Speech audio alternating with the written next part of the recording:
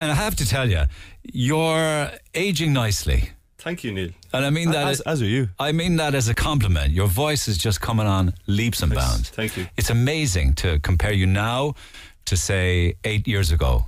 Oh. I mean, the talent was there, but it really is just, moved up into your premiership now. Thank you very much. Your premiership now. Thanks. Big gig coming up?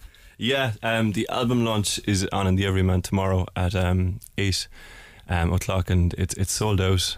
So really looking forward. Do you ever think that you'd be selling out the Everyman? It was on. I suppose it was a dream, but it was I have to say, it was a real slog for you. This is hard work. Yeah, it is, isn't it? Yeah.